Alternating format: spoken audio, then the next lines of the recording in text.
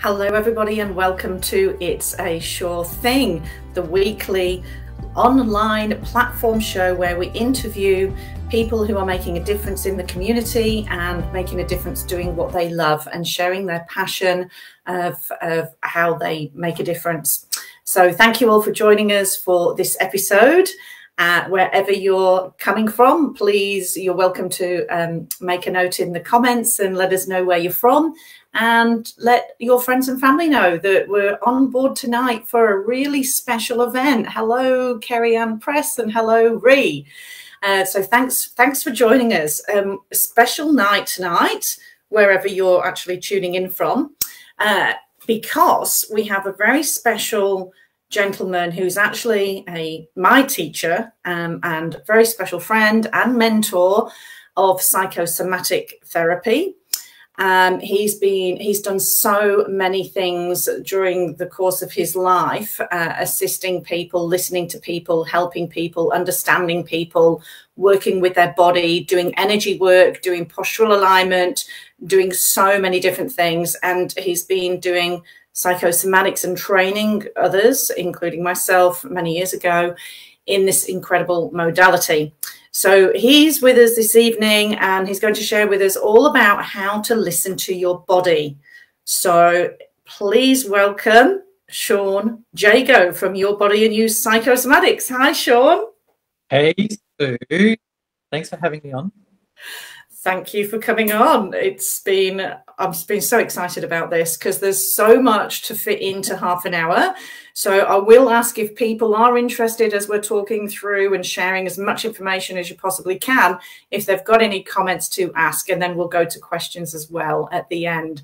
So the topic today is listen to your body. Yep. So where would you like to start? The wonderful vehicle of our soul, the body.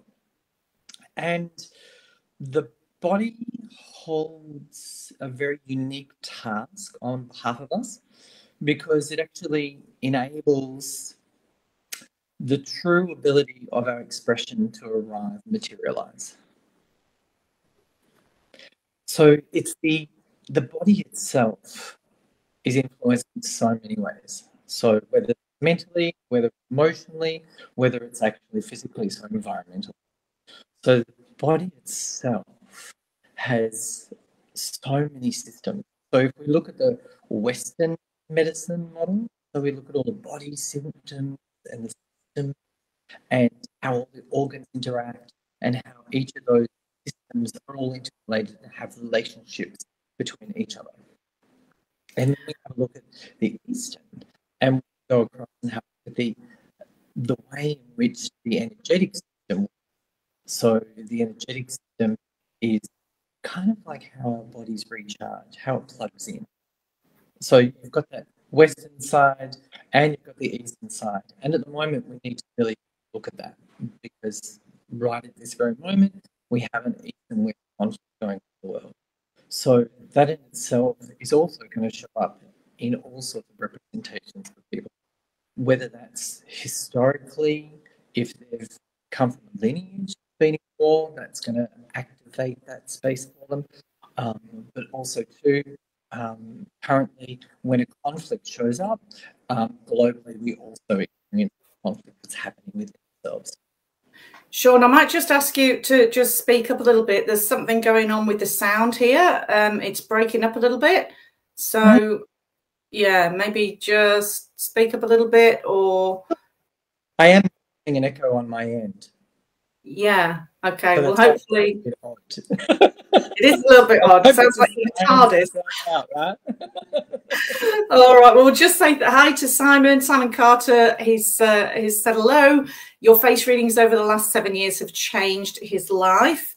It's a bit cut in and cut out and breaking up a bit. Okay, well, hopefully Adair's in the background sorting that for us. Thank you for letting us know. I thought it was just my connection listening in. But let's talk about the word psychosomatics a little bit. Yeah, because when people hear that, I think they immediately think psycho. So give us your overview of psychosomatics, please. And unfortunately, the word has been a little bit bastardized over time. So the Western medicine trainers kind of beaten it in a very strange way. So the word itself does this. It actually took me many years to come to honor the word. So the psycho relates to the mind, but actually relates to the psyche of the person. The soma is the body. So far we've got the mind, body, and the artics on the end is actually the mind, body in motion. It's a relationship that happens between my head and my innocence, my body. So it's really looking at how we interact within who we are. Yeah. Beautiful. Thank you. Sean, if you can just press that button at the top left and refresh your screen. Remember that thing that Adair mentioned. Sorry, folks, bear with us. So the top left of your screen, there's a little dial with all different little triangles in a circle and cogs. And that, if you just refresh. But it's no. Refresh. And okay. Want me to refresh from the web?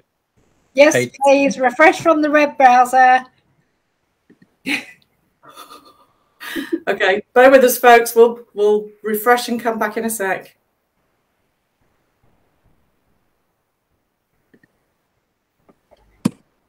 Okay. Thanks everyone for joining us. Hi Marie. Hi Heather. Sean will be back on in a moment, but if you can't hear him, it's not going to be much use. So thank you for alerting us to that. Okay, he'll be back with us in a moment. All right. Yeah, lots of people. There's a few people who we haven't got their names of that are saying Facebook users. So I think there's a link that Adair can let you know. Here he is. Let's try that again. Am I back? Yes, and much better.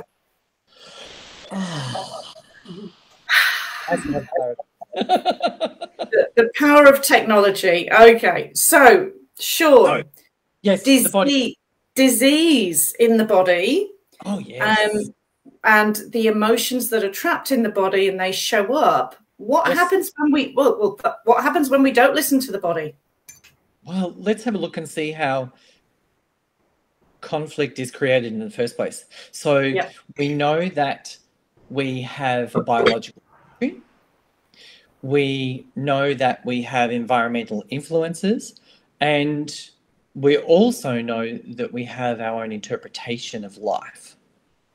So when we put those three principles in a room together and ask them to work out something joyful, it doesn't always come out that way.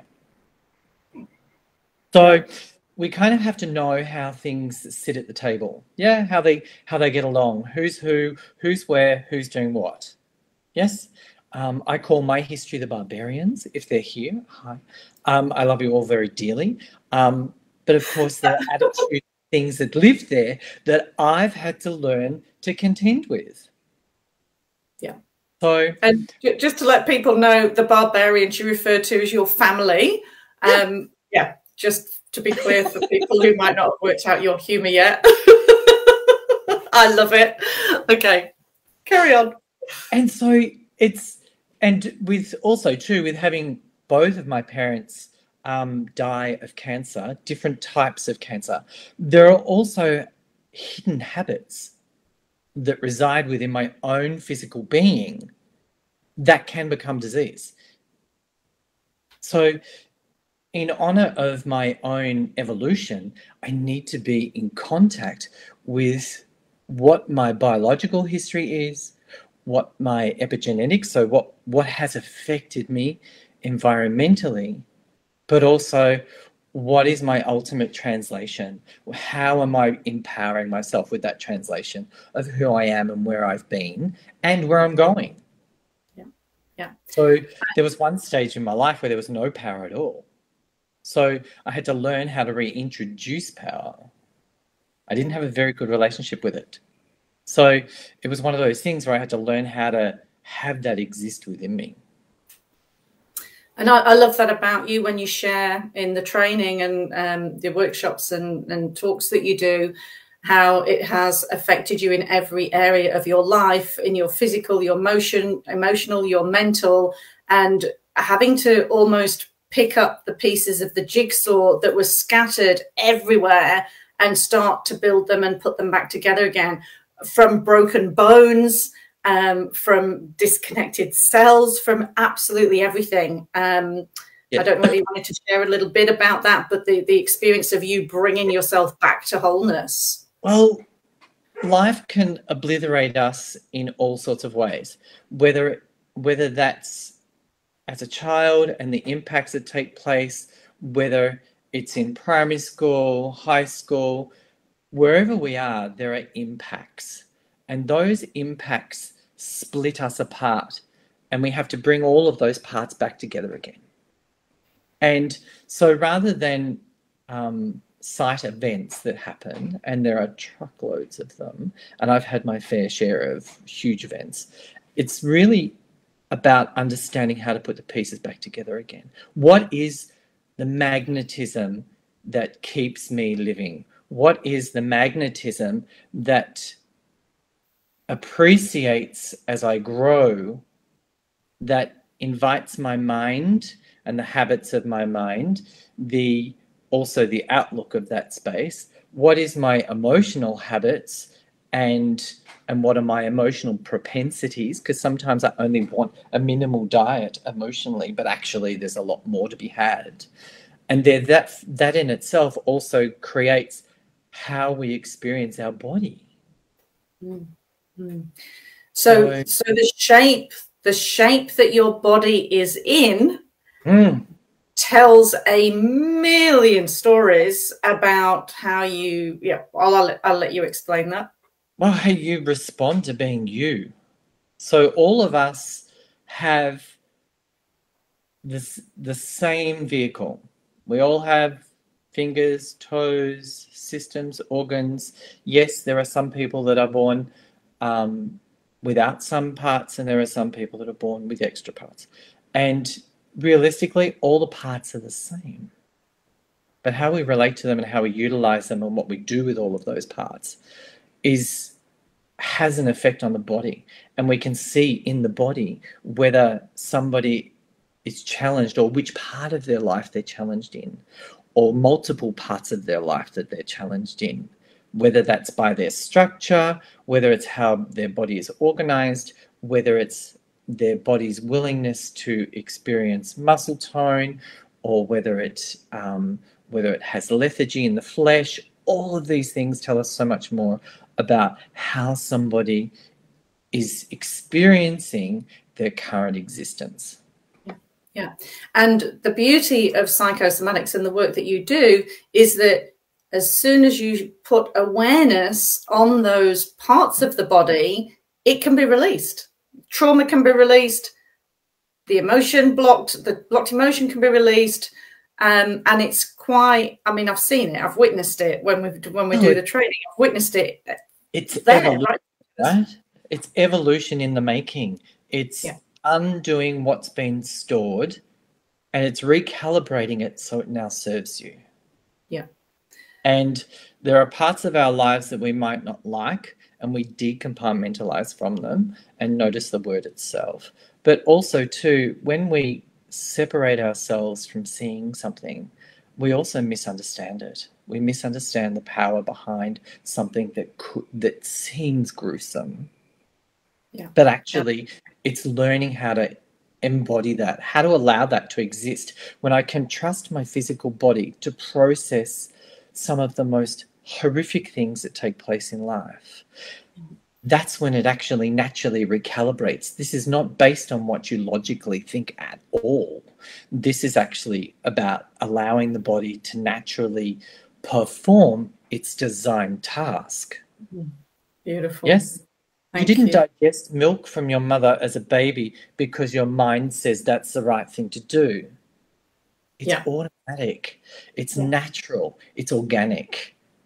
And when we're willing to actually finally accept how something's been existing within us and we no longer fight with it, then we suddenly know how to make peace.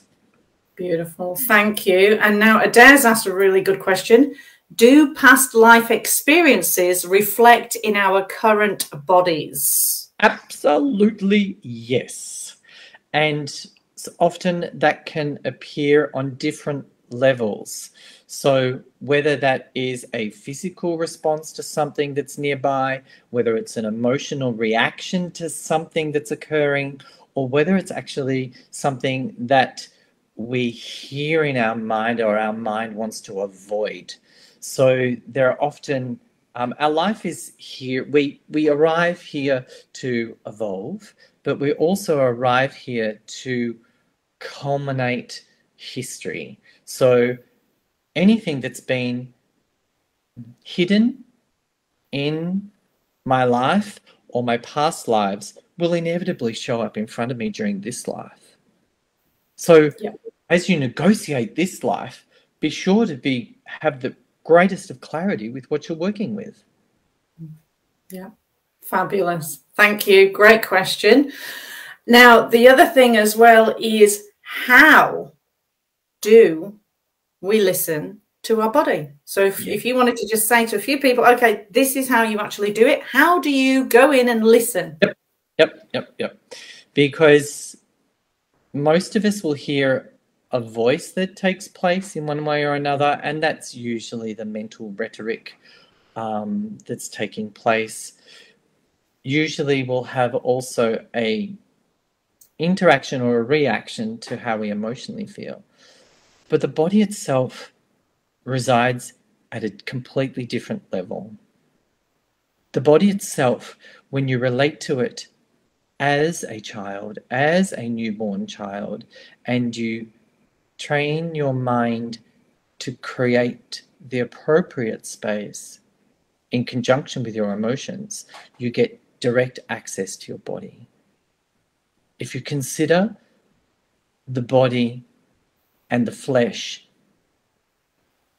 as the deepest of relationships that you could ever create on behalf of your own innocence, there's your path. If you're willing to hear and feel the disruption that may be within your body, that in itself also changes how it may be embedded, but also gives it life, gives it oxygen. And that in itself is where you get physical change. Beautiful. Beautifully. So I felt that. I actually really, really felt that. I was like almost in tears. You know what I'm like. So we have got a question. You know, if you recognize in your life how you wanted others to listen and connect with you, you already have the direct atmosphere that your body requires in order for you to feel you. Yeah, beautiful. Thank Go you. ahead. All right, so we have, it does say Facebook user. I think I know who it is, but I won't mention names in case she wants to be anonymous. So she's asked, when we have had extreme trauma in our lives, as we ourselves know it, so she's very aware of this, such as an extreme eczema in the base chakra area, how do we interpret it and heal it? Great one, because a lot of people do have eczema. Yep. So we need to look, one, at the symptom itself, and then we have to look at the placement of the symptom. So we look at the symptom and we realize it's flesh, it's skin. So the skin is our individuality. It is the layer that resides between me and you. Then we look also at the condition, and the eczema itself flares up and it fires up. So it's quite angry and inflamed in its presence. Then we have to locate the base. So when we look at the base is my place, my space here on earth. And this particular person has at one point in their life had to fight to exist. So the moment that there are boundaries that are challenged, her body system or their body system is automatically firing up and creating a defense mechanism. So rather than have that occur in a behavior, it's showing up in a body symptom. So it shows us part of the fear or terror that resides behind that space. Yeah, the panic that someone's going to invade my space. Yeah. Yeah. So it's learning how to hold space, right?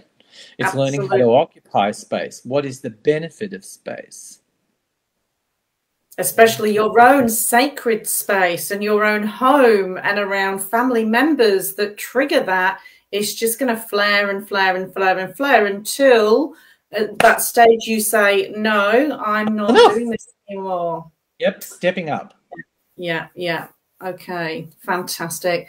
Now someone else has written, that was, Ree has written, that was so deep, I'll need to listen to the replay to comprehend.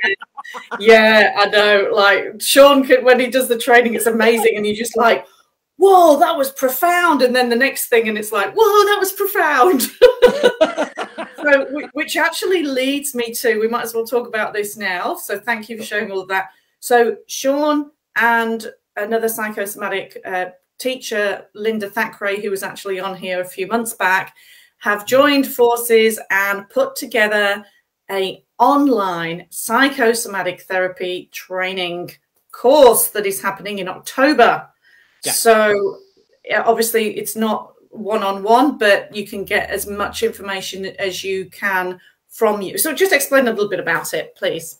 Sure. So we still have it as a sacred space. We lock the room and we go through as much as we can with information about psychosomatics, but also face reading, hand reading, feet reading. We really go through and have a look at the intricacies of how the body exists, why the body exists the way it does, and what are the signatures or nuances inside that form. So we have a look at the emotional anatomy.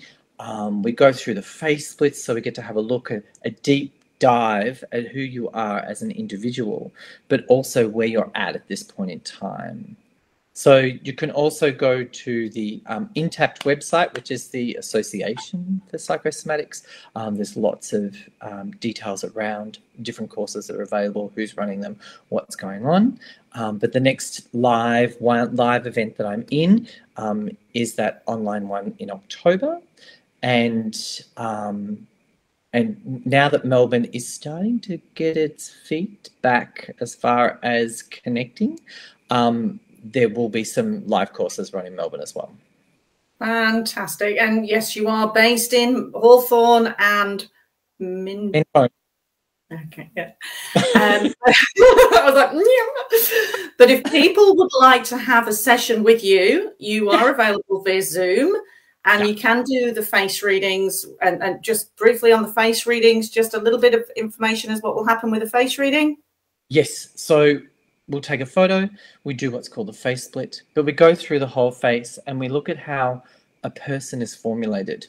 We look at their mental zone, we look at how they operate, how they function, just based on the shapes, and also the familiarities that take place within a face and all the interrelationships that also take place.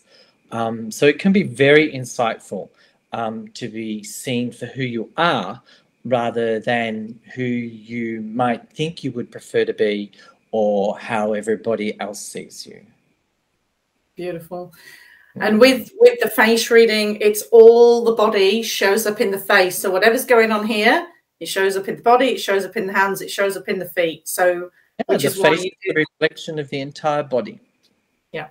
Yeah. So if people think that they're able to actually hide what's really going on, if you know, look, I really do think we should teach this in schools, because the compassion that comes from understanding that somebody's going through trauma, and if you actually stop and look and say, "Hey, how are you?" and actually look at them in the eyes instead of just going, "Hey, going, mate," you know, it's a very, very different experience, and it's a soul. That's why I love this work as well, is because it's that soul connection. And you go deep. You know, it's not about the weather. It's talking about well, it's deep. So deep is what it is. Deep is what it is. Yeah. So beautiful, Simon. He's put, I highly recommend a one-on-one with Sean, and so do I. You know, it was a long time ago that I met Sean at the Body Mind Psychic Expo, actually. I think I was pregnant. Oh my God. So it would have been 15 years ago. And I was with my mum.